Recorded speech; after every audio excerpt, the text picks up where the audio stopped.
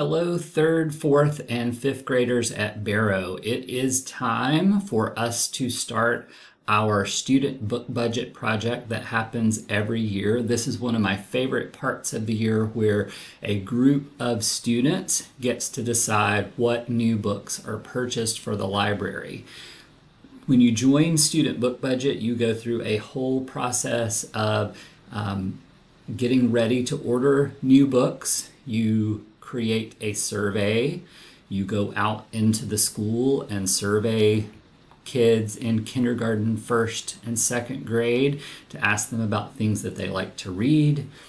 You look at the results of that and set some goals, and then you get to go through lots of websites and meet with booksellers to decide which books will be the best ones to order based on what we learned from students at Barrow. This year we will spend about $3,000 on new books, and we need you to join us in deciding how to spend that money. So to be a part of Student Book Budget, all you have to do is fill out this application with your name, your teacher, telling me why you want to be in Student Book Budget, and then making a commitment. So we will meet just a few times in person.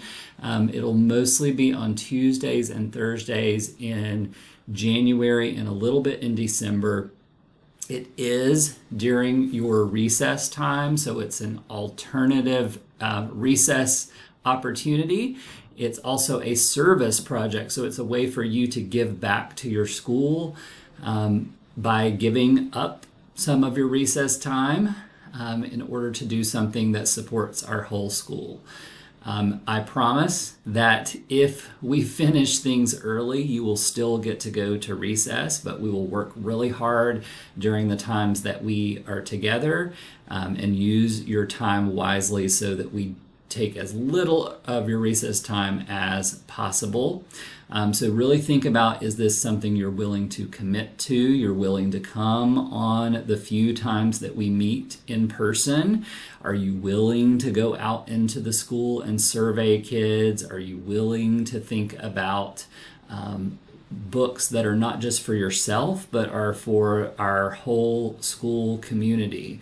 So those are some of the things that you will be asked on this application to answer, and especially think about that answer at the end, why you want to be a part of this group, because that really helps me to decide if a lot of people apply. I really look at that last answer to make decisions about who gets to be in the group and who doesn't if we have a lot of applications. If you have any questions, please feel free to ask me. You can send me an email, you can ask me in the halls, or come to the library and ask me there. I would love to have you be a part of our project this year.